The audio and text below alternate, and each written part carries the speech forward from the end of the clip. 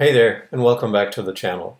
So this is another video on corpus linguistics, and today we'll be talking about word formation processes and their productivity.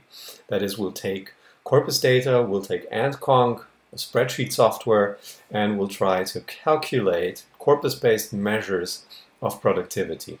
Okay, now before we do that, before we touch anything corpus related, I want you to do me a favor and take a pen and a piece of paper and take 3 minutes to come up with as many different English words as you can. And these words should be in 3 different categories. They should be ending in the suffix -ness, they should be ending in -ation, and they should be ending in -uns. Okay, if you want to do that, pause the video here, come back in 3 minutes, and I will be continuing in 3, 2, 1. Here we go. So ness, that would be words like greatness, sweetness, abruptness, things like that.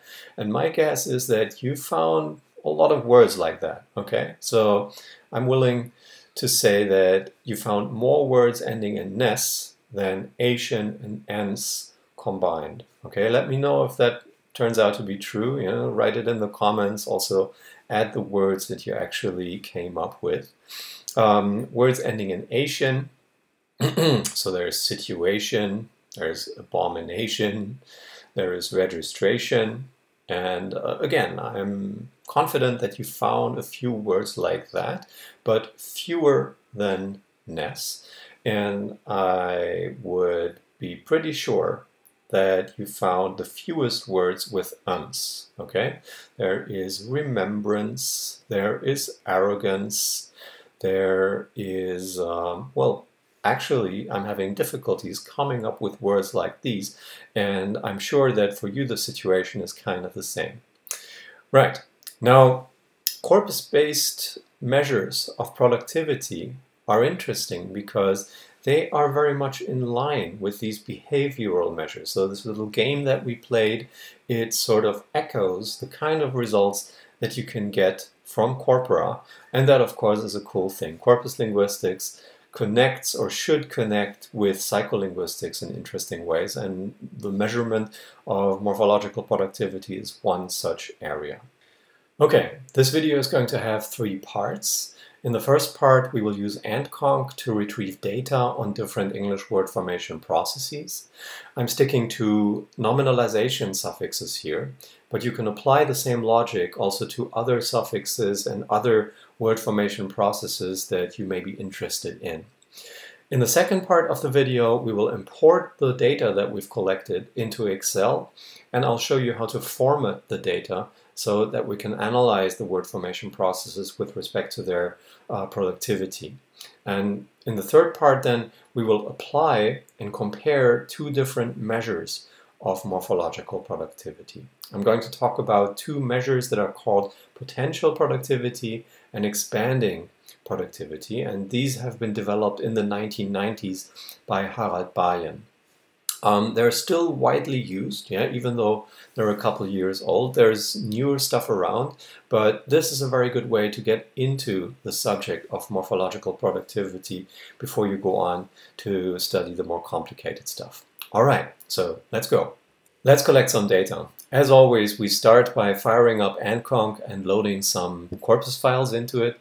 So if you have the BNCA files, I recommend that you use those. So go to File and Open Directory and navigate to the folder that's called BNCA. If you don't have the BNCA files, you can pick any corpus that you like. Of course, your results will be different, but you can still follow all the steps that I describe in this video.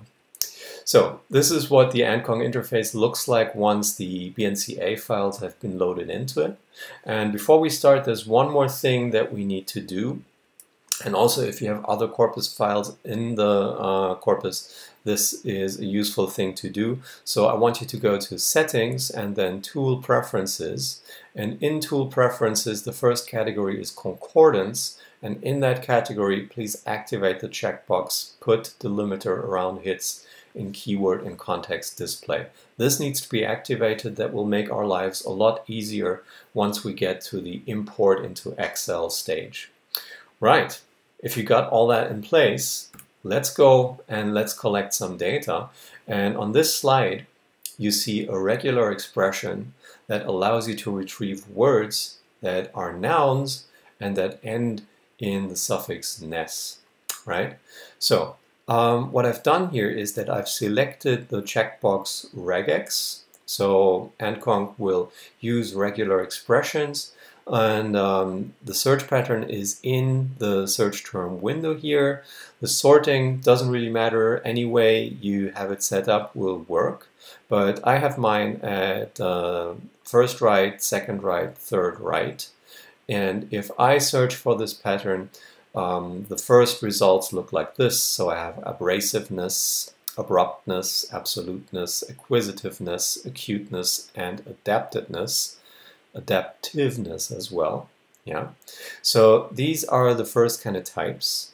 And overall, AntConc finds 8,725 hits for this regular expression. Now, if you're doing this at home, please be aware that after -ness, I put a white space. Okay, that white space is also in here in the search term. I doubt that your results will be a lot different if you leave it out. Yeah, but still try and be sure, put it in, because if you don't, AntConc will also find the plurals. Yeah, nesses. Now, ness words aren't pluralized very much, but I'm willing to bet that you would get a couple more hits than I do here. And anyway, we're only interested in the singular forms of these words. Right, okay, so these are our ness words. The next step would be to save the concordance. So go to File, Save Output, and that will open a window that allows you to save the concordance in a TXT file. Give that file a name that you can recognize, such as ness.txt, and save it somewhere where you will be able to find it once you go looking for it, okay, on your desktop or I don't know where. Right, then let's go on to do the same for another suffix, in this case Asian.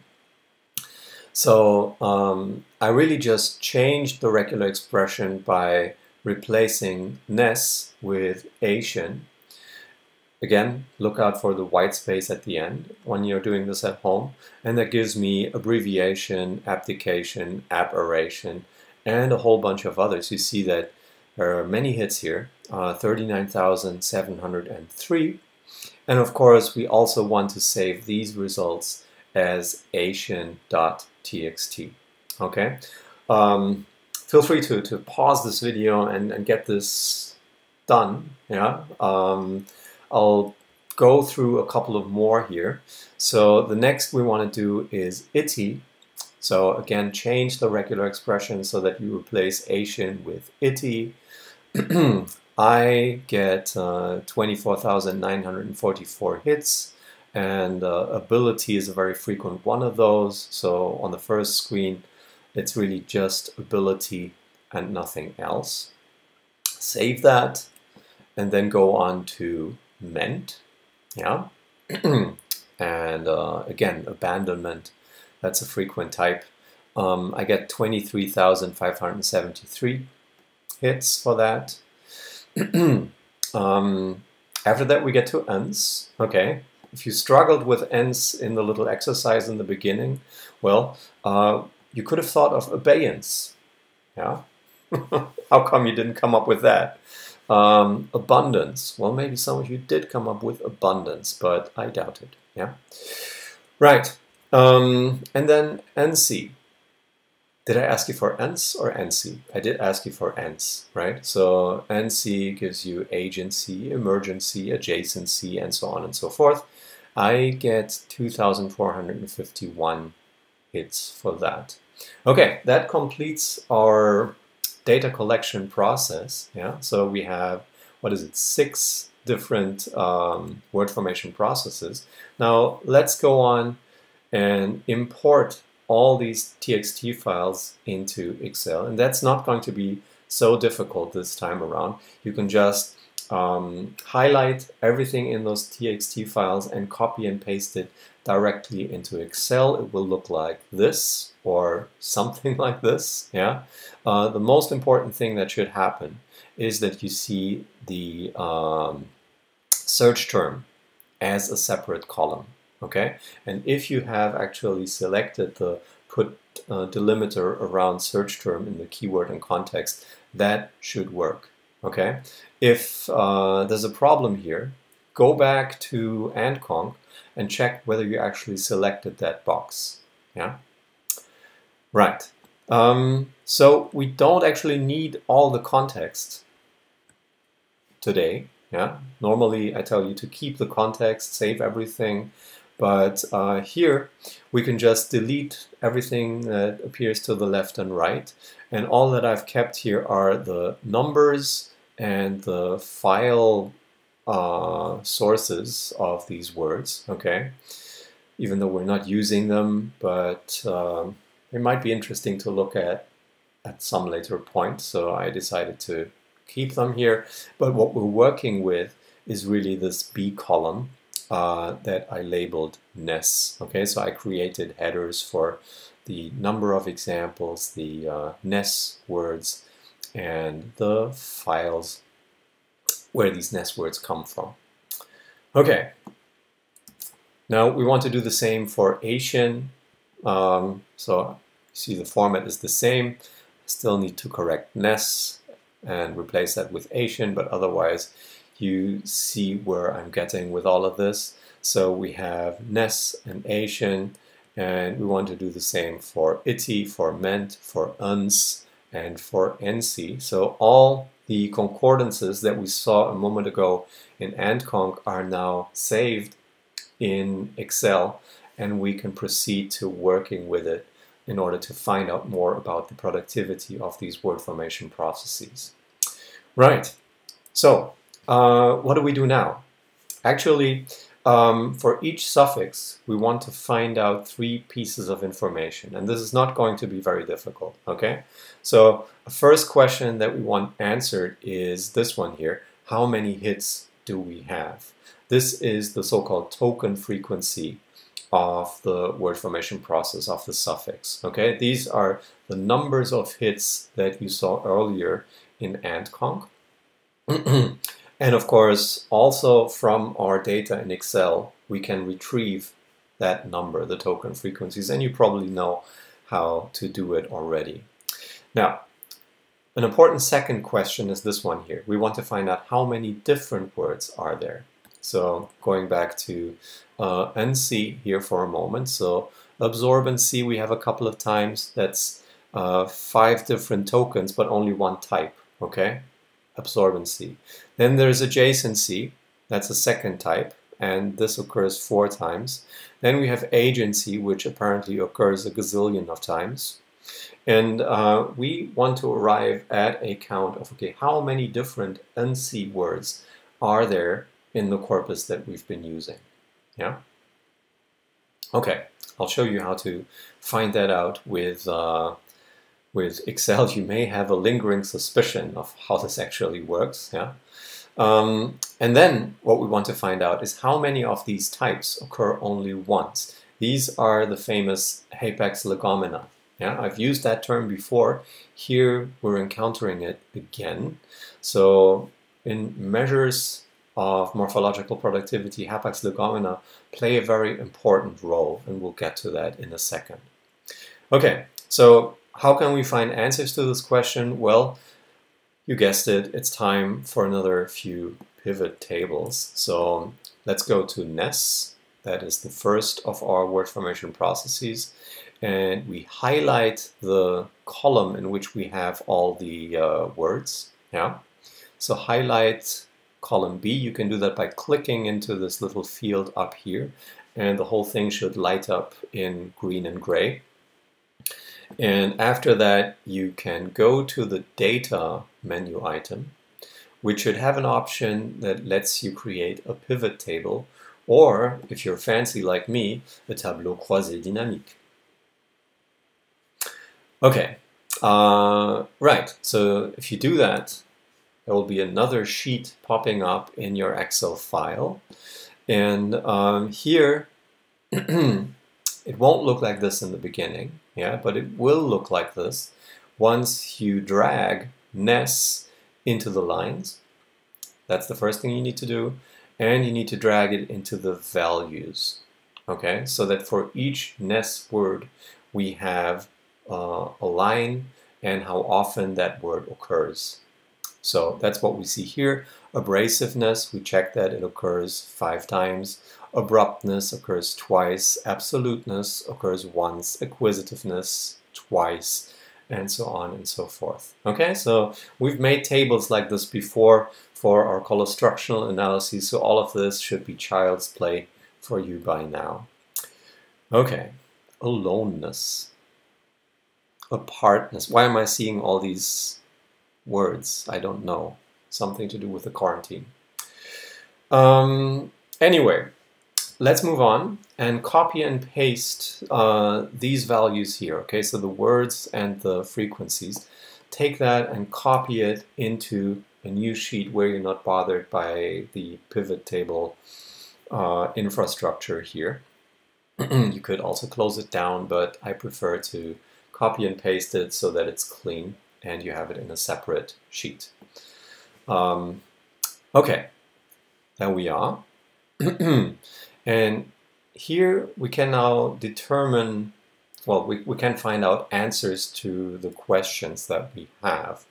So if we scroll all the way down, yeah, so from abrasiveness, abruptness, absoluteness, so we have A and just the beginning of B here.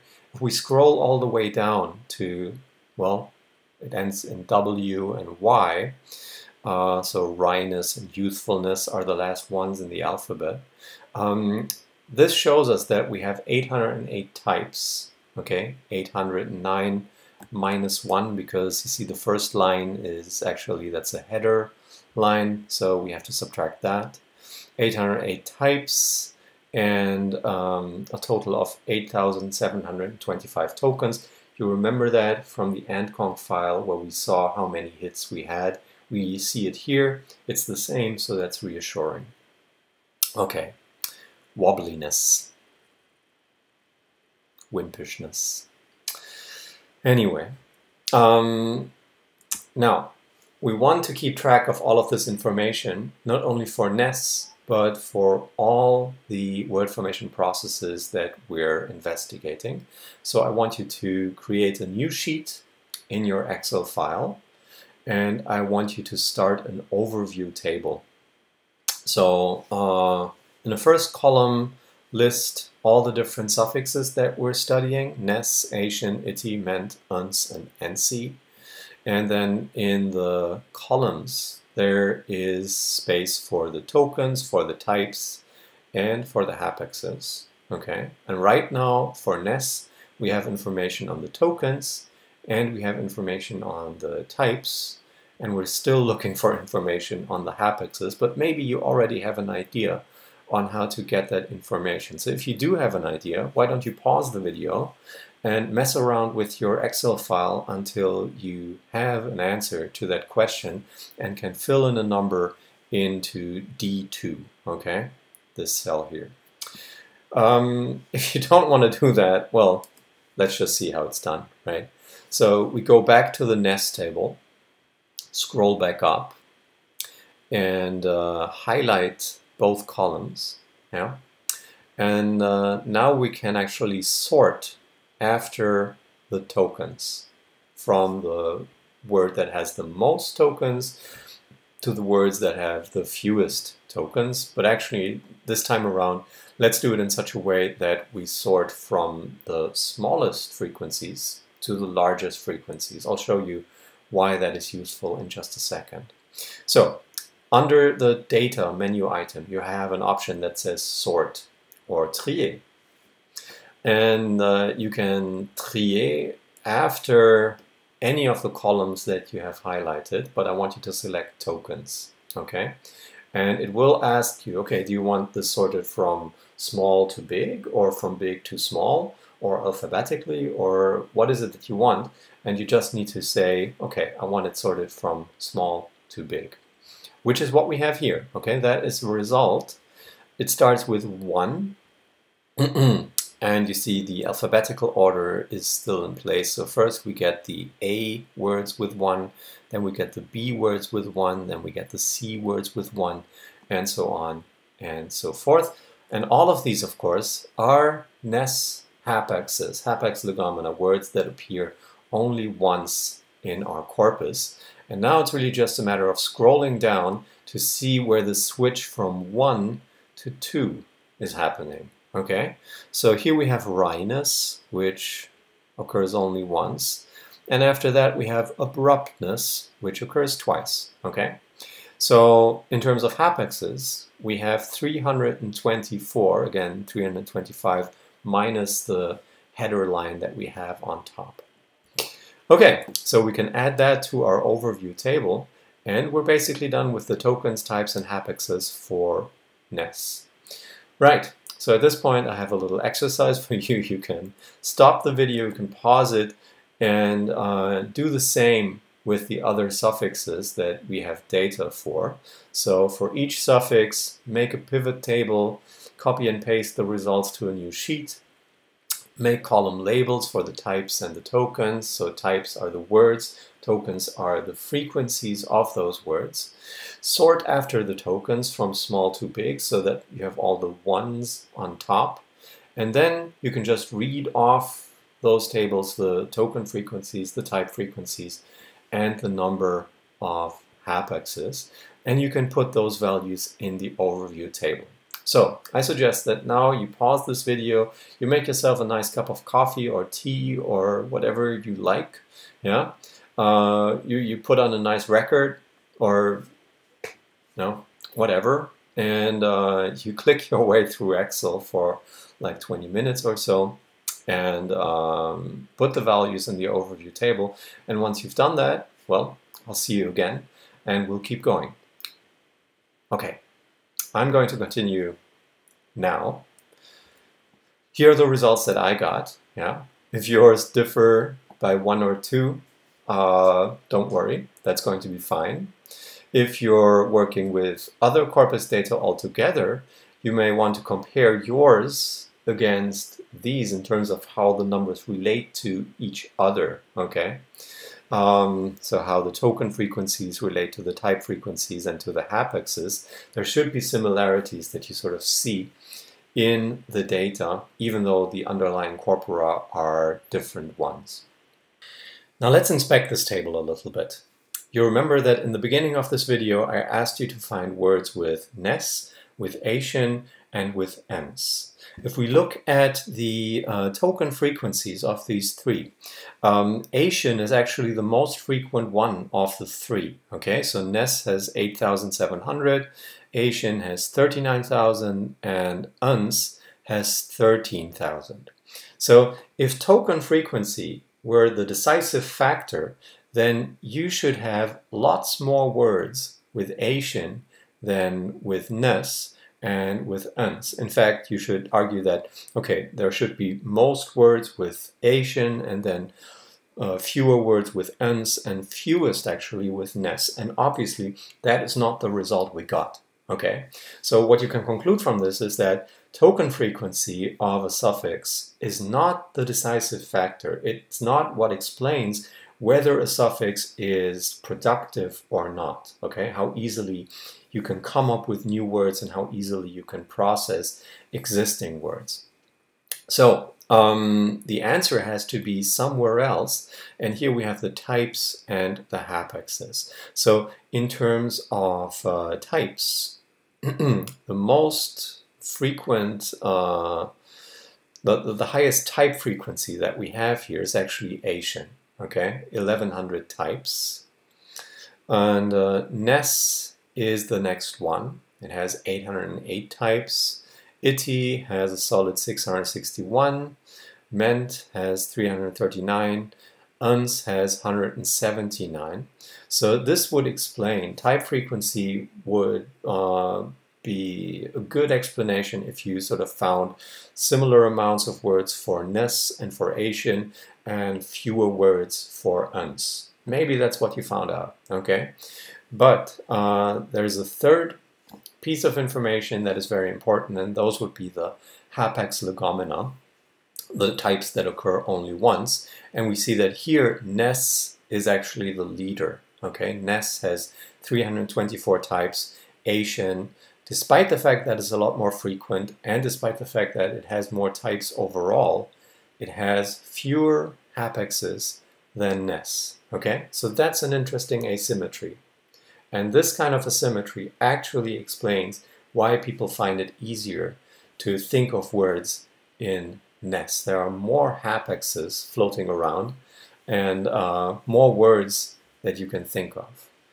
Okay, and well, not a big surprise, okay, uns actually has a tiny number of hapaxes when you compare that to the overall number of tokens that we have found in the corpus.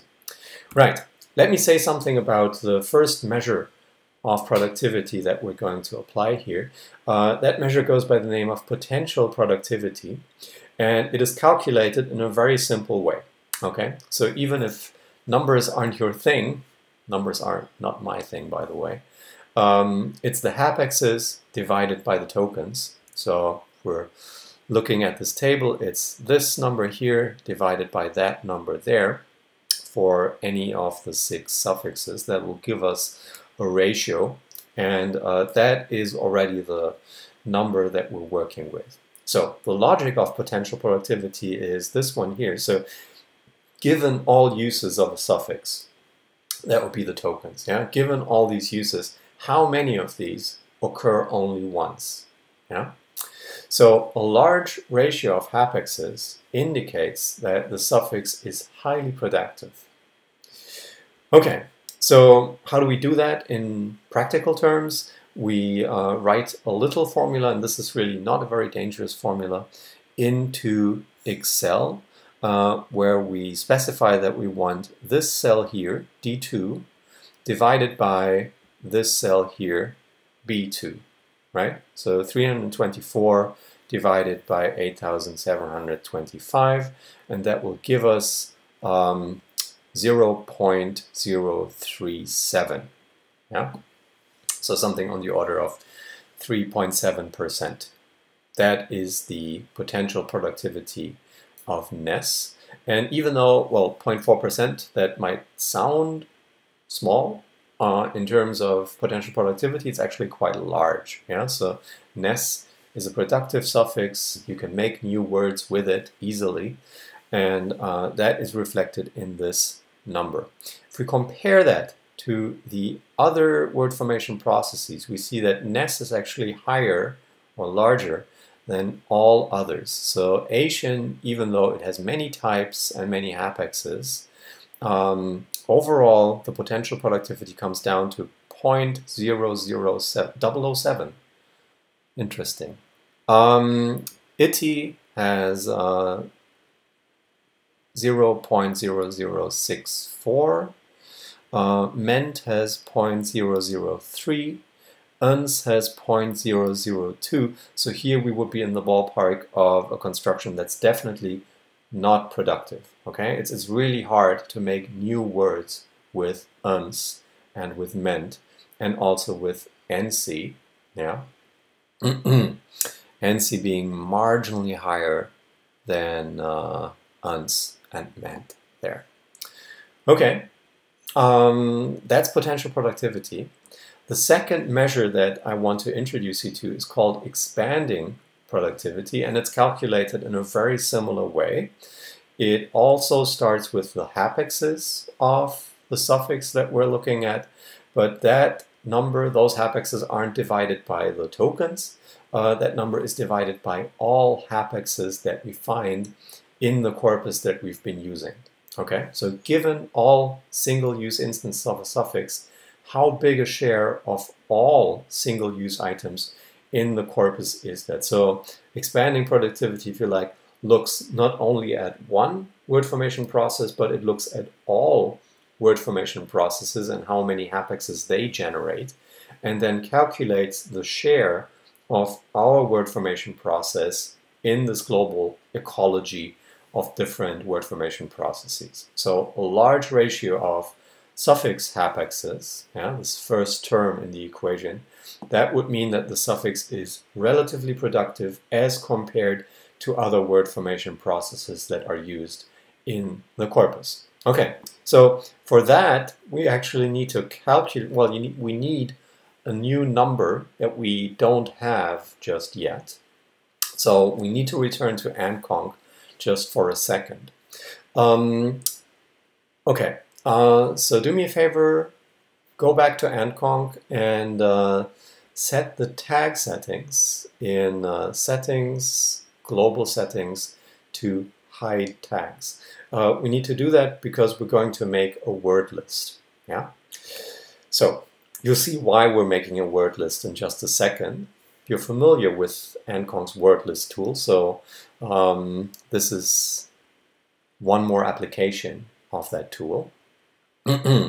So as soon as you've set hide tags and you've hit the apply button, go to the word list tool. Okay. Set the search term to words. Okay. And there should be nothing in the search window, in the search term window. Yeah. And the sort by tool should be set to sort by frequency. It's its default position, so you won't need to change anything unless you fiddled with it before. Yeah. And then all you need to do is hit start and maybe wait for a minute or two because, well, AntConc is working its way through a 12 million word corpus. If everything goes according to plan, then there should be a list that appears in the main window of AntConc, starting with the, of, and, to, in, and so on and so forth. Yeah. And in the second column here, you see the frequencies of these words. How often you find the, how often you find of, how often you find and so on and so forth. And suppose you want to find out about the number of hapaxes in the corpus, I think you already have an idea of how you could find that out. So if you do have an idea, again, pause this video, fiddle with AntConc, see if you can get the number that you're interested in, and then come back to the video. But if you don't, let me just point out that we have already a very important piece of information up here, the word types. Okay, so in the corpus that we've loaded into AntConc, there are 137,980 different words. Okay, and that is an important number that we want to keep in mind. But for now, let us scroll down this word list until we discover the first word that appears only once. Okay, so you can scroll and scroll and scroll. I suggest you take the little, it's called a thingy, by the way. So you need to take the thingy and slide it down until you get to precisely this position between Zatfen, Zweitina, Zygomatic, Z, and then there is the first word that appears only once, which would be A. And there's another one, A. And even a third one, A. Yeah. Infrequent words in corpora. I mean, if you have a few hours to kill, just take a corpus, look at hapax legomena. I mean, that's what I would do. Okay, but more importantly, there's something cool that we can do here because you see the rank of these words, and the first hapax legomenon has rank 86,615. Okay, so we know how many word types there are in total in the corpus, and we know how many words occur more than once, so at least twice. So we can simply subtract this number here, 86,614, from the overall number of word types, and that will give us the number of all the words that appear only once. Okay? In other words, we have calculated the overall number of corpus hapaxes, 51,366. Yeah? Not quite half of all the word types, but sort of more than a third. And that's, okay, so that's what we got. Now, with that piece of information, we can start a new column in our overview table in the Excel file. And of course, the overall number of corpus hapaxes is going to be the same for all 6 word formation processes that we have here. So yeah, do me a favor, create a column that says corpus hapaxes, and then put 51,366 in the first 6 cells here. And then we can calculate expanding productivity by dividing the number of hapaxes by the number of corpus hapaxes. So 324 divided by 51,366, that will be the expanding productivity of NES. And dividing 294 by 51,366, that's going to be the expanding productivity of Asian, and so on and so forth. Okay, so these are the values of expanding productivity. 0.6% for NES, 0.5% for Asian, 0.3% for ITI, and so on and so forth. Now, there are 1 or 2 among you who will think, wait, we are dividing these numbers by these numbers, and all of these are the same. So expanding productivity is really a function just of the hapaxes. So we might just take the hapaxes as such and say, okay, that's our number of expanding productivity.